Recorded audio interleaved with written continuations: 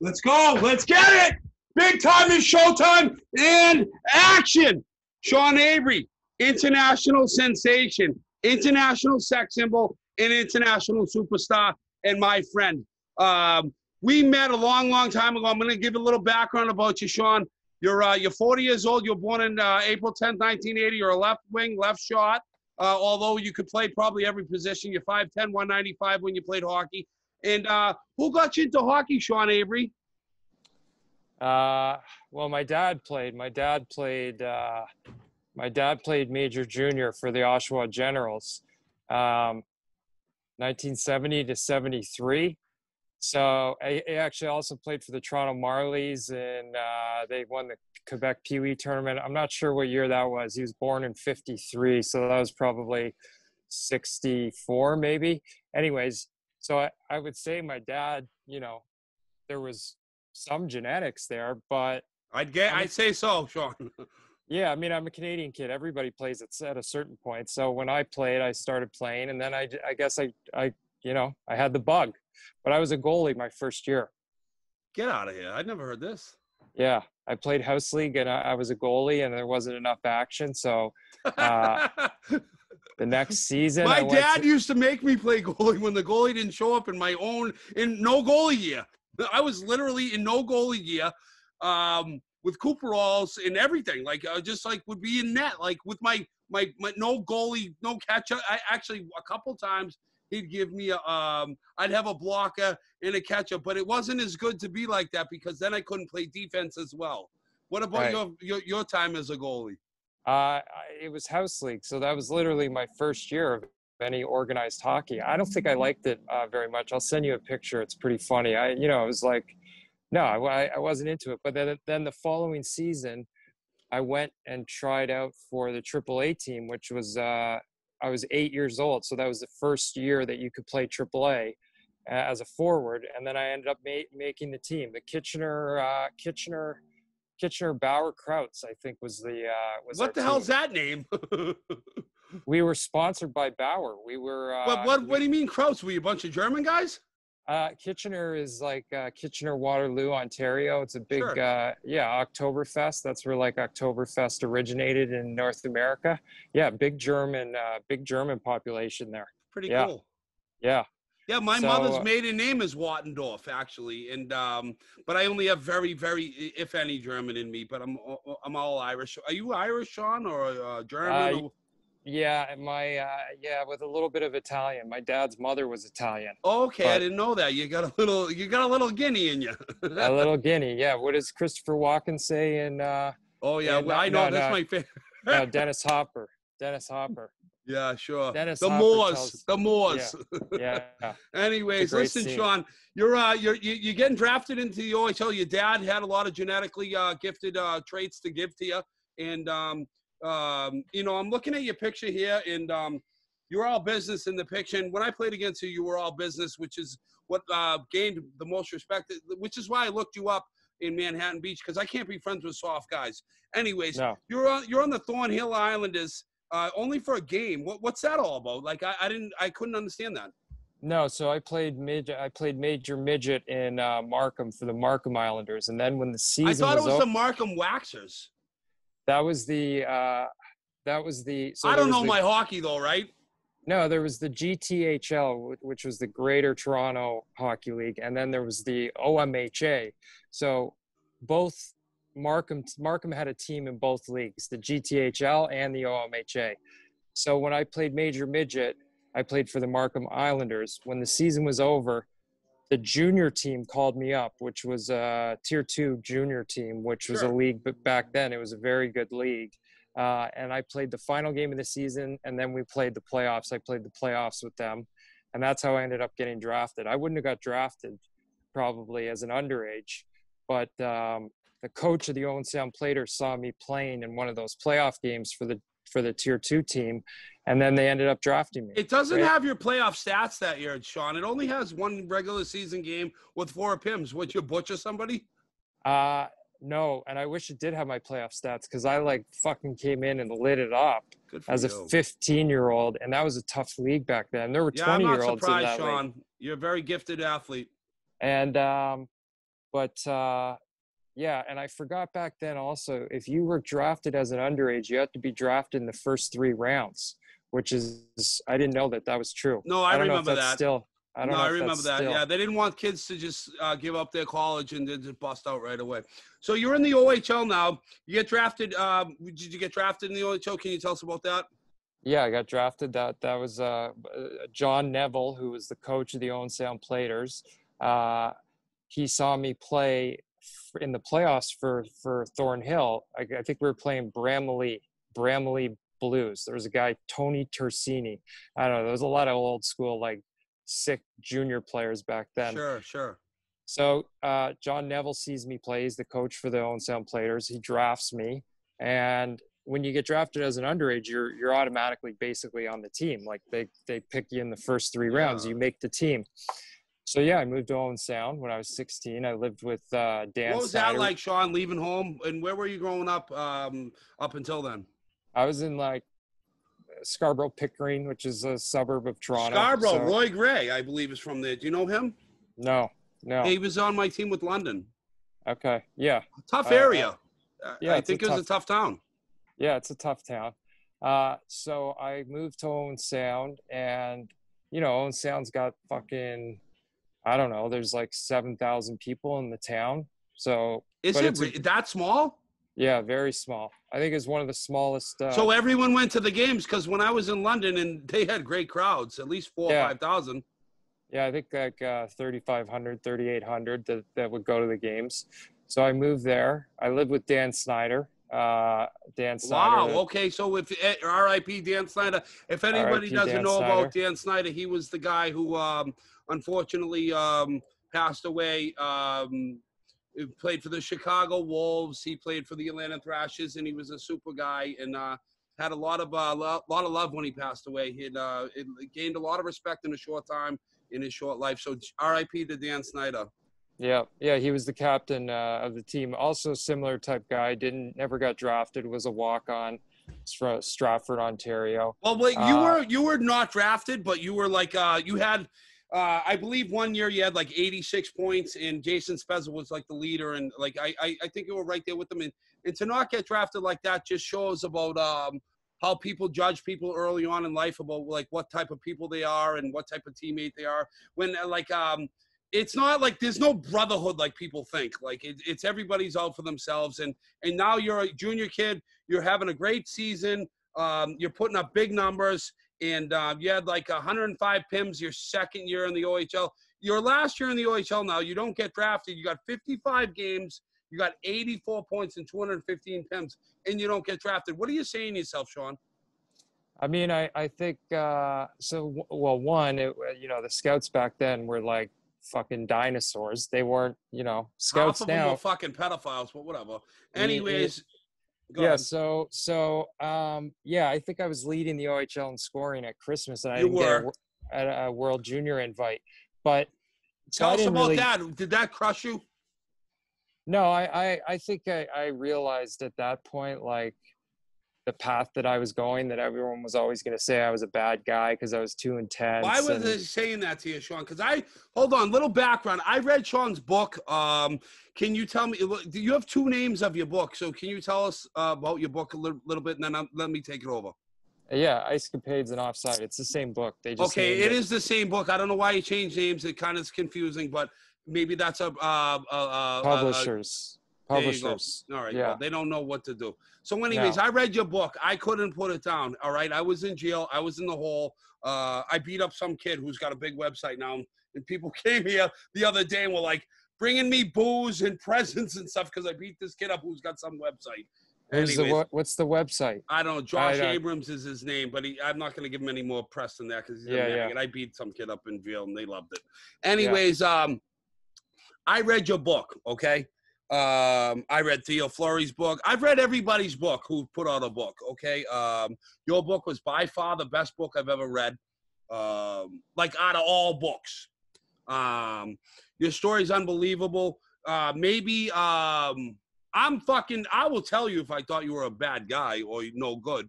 And I wouldn't fucking want you on my show. But people have the wrong idea about me. And I think people have the wrong idea about you. And like, I watched something on like Bissonnette bringing you around to Dave Portnoy and this and that. Fuck that shit, bro.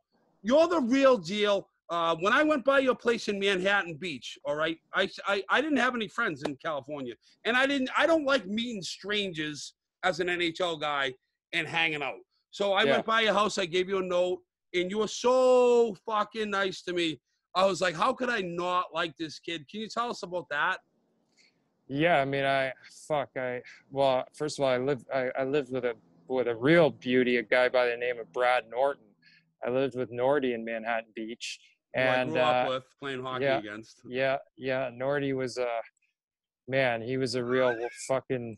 I played with Jeff in Pittsburgh, Sean. Yeah. He was out of the rink 30 seconds after practice.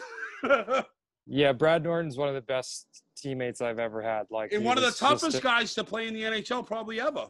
He was tough. He wasn't as tough as he was big, but he could have been tougher. But he was just a real beauty. Well, when you're 5'10", 195, and as tough as you are, you bloodied up my nose. You broke my nose when we fought. No big deal. You hit me with a jab. But you start to think that way about these guys. But they're just human. They put their pants on one leg at a time like us, Sean. Yep. No, I think the draft, like, the draft is all bullshit. The draft doesn't mean shit. But it's like the NFL. You see these guys. There's more guys that make the team on an NFL team every year that are walk-ons than the fucking draft picks do. And I see you doing the football now. Yeah. But I don't know shit about it. Yes, you do, anything. Sean. Come on, buddy. I mean, I don't be really humble. Know. We're trying to sell tickets here. Don't be humble. I don't really know the game of football. I mean, I well, can call feel me it. then, and I'll help you out. I was a quarterback. Thanks. Situate. Yeah, I was a quarterback. I was telling the kid earlier today. Do you remember my stories when I was talking about I played A-team football? I was always the backup quarterback. And then one time I got a chance to play. They were like, I couldn't make the team at BC High because all the kids were like 200 pounds, 220 pounds. And I was 93 pounds. And, what's BC High? What's BC Boston High? College High School. But it's the best football program in the state.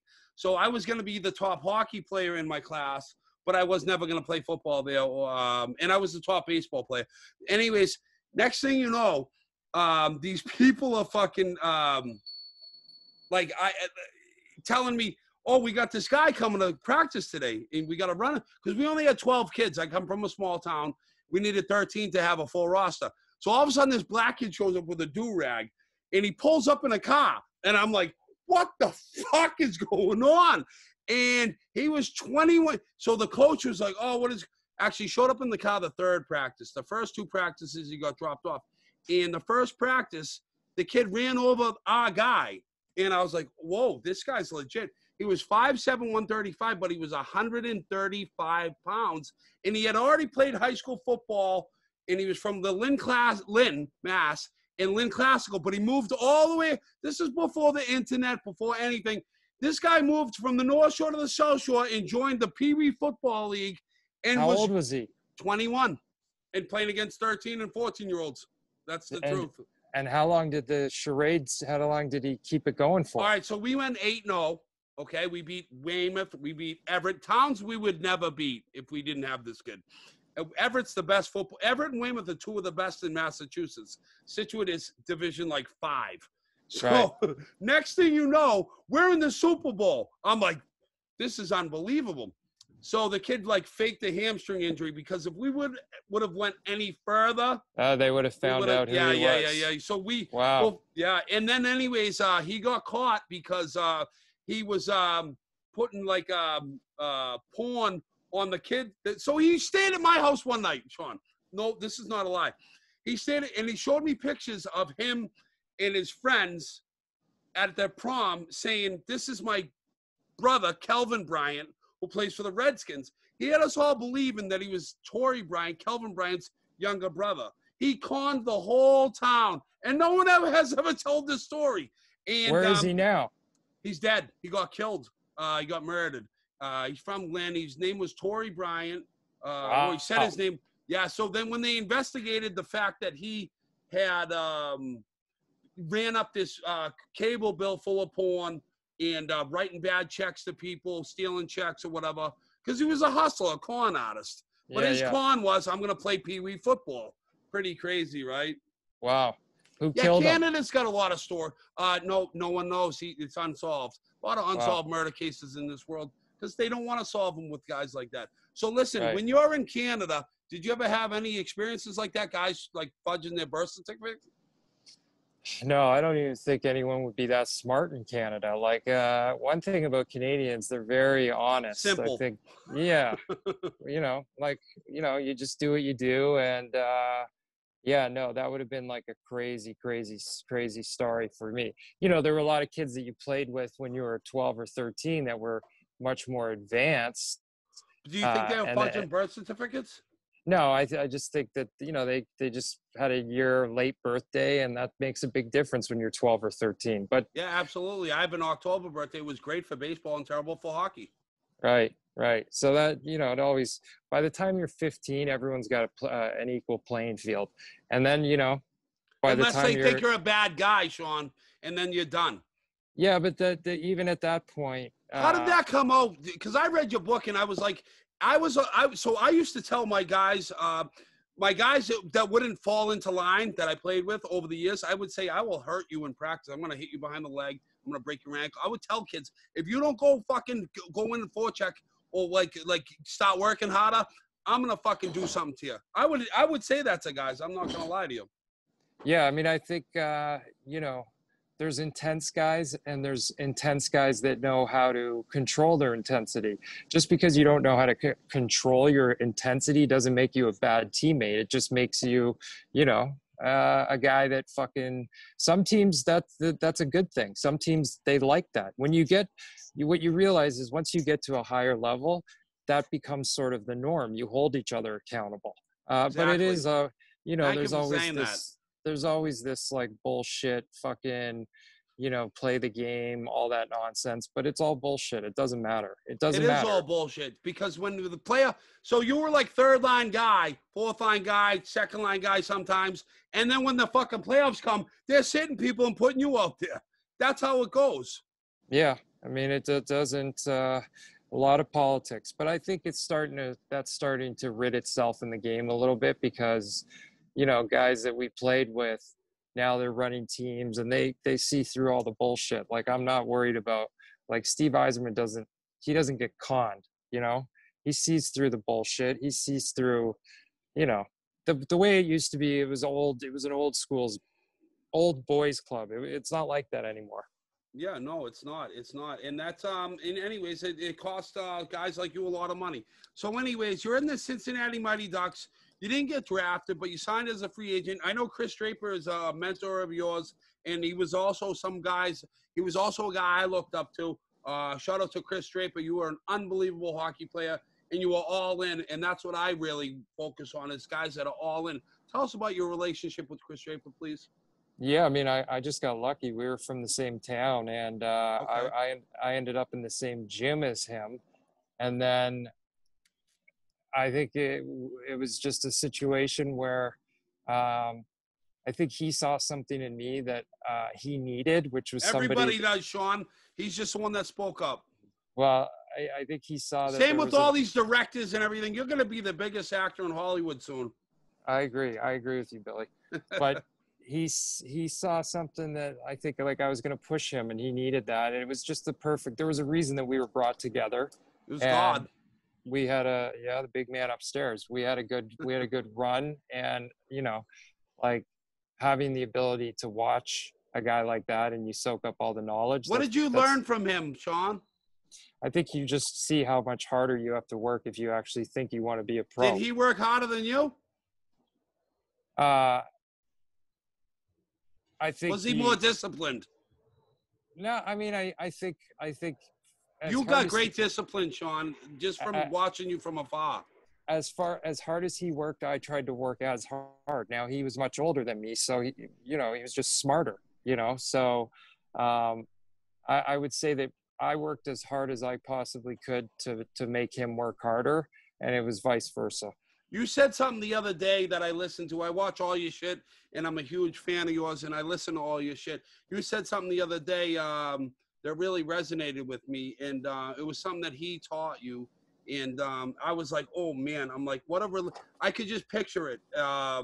You guys at the track and just, you know, running is like skating, but you're gonna push your hips out to the side a little bit at a 3/4 angle.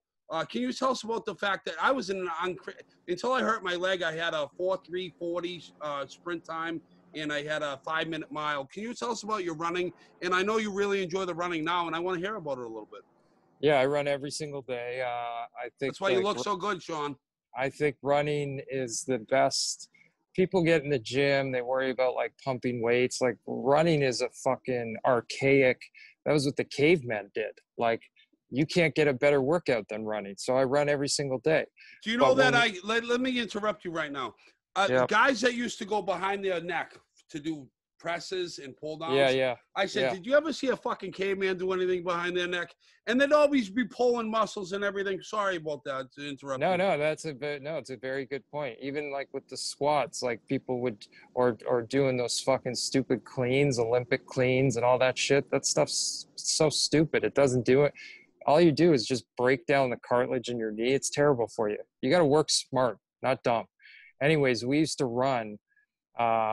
We'd run 400 meters, like 1/4 miles. That was our big thing, and we did it for 10 years. And you know, we grinded our fucking runs. And can you say that again? I'm sorry, I got the sound of my. Say that one more time, Sean, so the kids out there can hear you. We ran 1/4 miles. That was our big thing. All right, so one time around the track. Yeah, one time around the track. But you I do fuck you up on that. You do them as fast as you can, and it was like it was how we did it. So anyways, there was only a couple people in my life that Jason was like, oh no, he's the real deal. So I got the word on you before we played you. You came to Wilkes-Barre. You were hurt that game or suspended? Were you suspended when you came to Wilkes-Barre? Probably suspended because I don't think I ever got hurt in when I was young. I don't think I got hurt. Yeah, no, I don't. I think probably you were suspended. Well, the way you were running around the bar, you weren't hurt. Anyways, Listen, I want to tell you a little story. Like this guy comes by on your team, Cincinnati, and he talks shit about you, and then as soon as he walked away, the dude was a clown. He was a nobody. And Jason McDonald said to me, he goes, "Don't listen to that guy. I know Sean. He's a great kid." And tell us about your experience with the Cincinnati Mighty Ducks. And did you know Jason McDonald when he told me that? Because I was like, I mean, yeah. Well, yeah. I used to watch. I grew up in Cole Harbour, Nova Scotia, so I watched those guys play in the Nova Scotia Junior League, which was like one of the best. Like when I was 12 or 13, sure, those guys were playing in that league, and you've never seen junior hockey like those junior games, like fucking Antigonish and playing Halifax. Like there's some of the best hockey. I still remember. I wish I could watch some of those games on tape because it was amazing. And I remember Jason McDonald from that league. So yeah. What was amazing about it? Yeah, I think it was tough. Guys were fucking good players. It was before, the internet. It was like real fucking fights, like fights in the stands. It was just a tough league, a very good league, good players. And I think guys were making money too. They were getting paid. Yeah. Well, I went up to Antigonish, Nova Scotia, and I left the East Coast League as a 19-year-old, and I was making $375, and I was making with bonuses over $1,000 a week in Antigonish. Right. Sean, when you turned pro, you went to the you turned. I think Draper might have put in a word for you in the book. I think I forget about this, but you turned pro. You're with Detroit Red Wings. You're in your first training camp, and you make the fucking Red Wings right away, or you're in Cincinnati. Tell us about that. No, I went to my first camp undrafted. I signed a contract. I went back to junior for a year. I came back the next year. I played Cincy for a year in the minors, and then the following year I made the team. What did you think about the AHL experience and Mike Babcock and I loved him. Chris O'Sullivan and also I think you had a few other. Kunitz was maybe on your team, but the only one I remember on your team was you because I was first line center on Wilkes-Barre Scranton. I don't know if it was your job to get me off my game, but you did. I was more focused on beating the crap out of you than I was scoring goals. how were you so effective as being, and you know what? If you would have got put in the role as a first line center, I think you would have succeeded there. But I think with the personality traits that people think about people were against you, and I think that held you back. I know it held me back because then people were like, "Oh, he's a fighter." I'm like, "I'm a fighter? What?" Tell us about I think playing for Babcock was great. I think he he hadn't coached in the NHL yet, but he knew what it took to play in the NHL, weirdly enough, and he fucking worked us hard. He worked us hard. What about you, though? You and his relationship, Sean? Yeah, I mean, I always liked Babs. He was crazy. Any instances where, I got places where Glenn Patrick said something to me, and I was like, "Oh, he's right." No, I remember he called me into his office one night and asked if I slashed his tires, and I was like, "Dude." Yeah, tell us that story, because in the book, that's awesome. Yeah, I was like, "No, I didn't slash your tires." Why would he think that? What type of relationship were you having with him at the time? No idea, and a great relationship. Like, I liked him. I did everything he said. He was he played like paranoid? mind games. No, I think he would press your buttons, like, in a way. I don't know, but I loved him as a coach. So you're in Detroit. What do you get? Your dog? Your dog? No, I got no. Nash? Yeah, he's crying, but let's go. Want to take a minute? Want to take a minute? Because I got to pee. Can you take a minute? No, just ask me about Detroit. Let's go. All right, go. Detroit. No, you asked. You with Stevie. All right, here we go. You're with Stevie Eiserman, Brett Hull, Brendan Shanahan. Datsuk wasn't there yet, no? Tell us who's there and what's going on in Detroit. Yeah, Datsuk was there. Did you hit him at all? Because Kovalev was there. Kovalev couldn't hit him. Oh, okay. So I used to hit Kovalev in practice. He used to get bullshit. No, you couldn't hit Datsuk. He'd fucking smoke you if you tried to hit him. He was like the with hardest... his stick or what? No, he just put his shoulder into you. Yeah, no, Kovalev wasn't like that. Yeah, no, Datsuk was tough. He was tough. Or I caught him with this. I mean, dude, I was tougher than Kovalev all day. So, you're tougher than Datsuk. You don't think you could have ran him in practice and made a name? Or they would have been bullshit with you? No, Datsuk you could not hit. Okay. I didn't know that. No one could hit him. Yeah, he was unhittable. He was unhittable. Who else is unhittable? Chris Chelios, unhittable. You couldn't hit him? Nope. Not even from behind? Nope. He'd fucking elbow you before if he felt you were coming, he'd put his butt end up or something. Unhittable. Yeah, so it's kind of like Chris Pronger in a way. Yeah, Pronger was just similar. so big too. But yeah. Who's the best player you ever played with, Sean? Skill wise, I'd say probably. No, the best player, bro. The best player. Oh, Steve all Eiserman. Around. Steve Eiserman. Okay, yeah. And who's the best player you ever played against? Best player I ever played against? Got to be Mario, kid. No. I mean, I would say Lidstrom. Or probably. Me. Or me, buddy. Probably Lidstrom. Really? Tell us a forward. Because I want to hear forwards. I'm a forward. But the best goalie I ever played against was Hasek. I mean, I played with him too, but if you scored on him in practice or a couple too many guys scored on him, he'd just leave the ice. Really? He would never leave. He'd never have a bad day. So if guys started getting hot and they'd score on him, he'd just skate right off the ice and say, "Fuck it, I'm done." Good for him. Good for him. All right, I gotta go, Billy. Oh, you do? Yeah, fucking Nash is crying. Let's ask about the LA Kings when you got traded. No, let's ask about New York. Okay, tell us about New York. Glenn Sather, I think you should have. Was Slats there when you were there? Yes, he was. Did you like him? Yes, I did. He's a good dude. Yeah, Don Maloney didn't like me. I spoke up.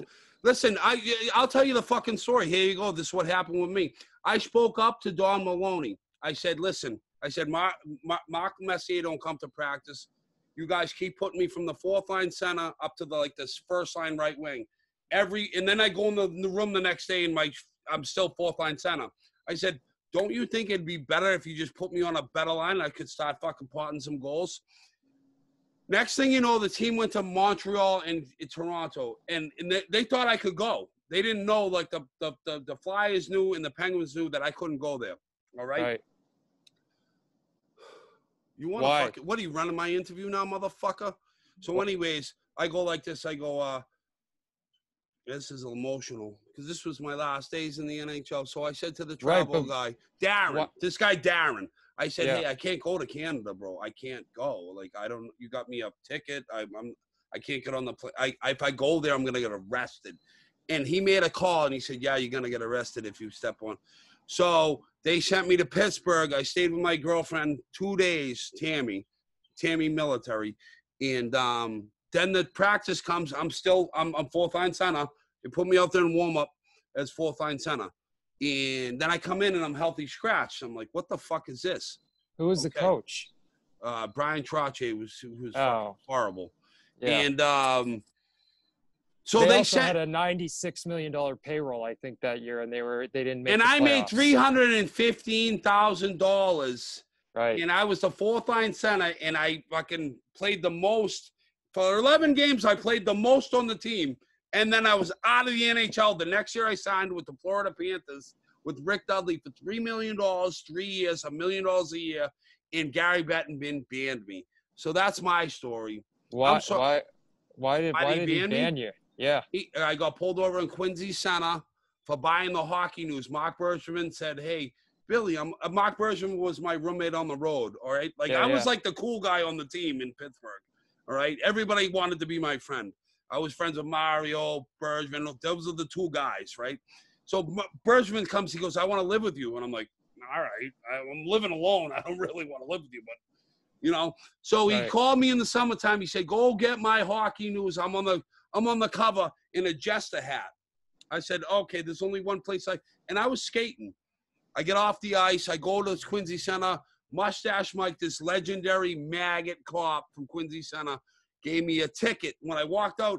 And then as I drove away, he noticed my sticker on my plate was bad. So he called it in. I got arrested fucking 10 miles down the road, going to my house for a fucking bad registration sticker. And Gary Bettman used that as an excuse with Dave Lewis, that maggot Malibu fucking scumbag doctor for the NHL substance abuse program, who fucked over more people. He fucked over Bob Pobert. He fucked over Theo Fleury. He fucked over Matty Johnson. He fucked over Brant Myers. He fucked over Billy Lindsay. He fucked over Billy.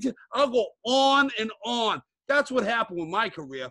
So, Sean, you're in New York. You're an international superstar. You're playing in New York City. Are you saying to yourself, I'm going to marry a supermodel and have the fucking – and no one's stopping me. I'm going to have a kid. I'm going to stay here. I'm going to be the man. New York's going to know about me because New York's your city, kid.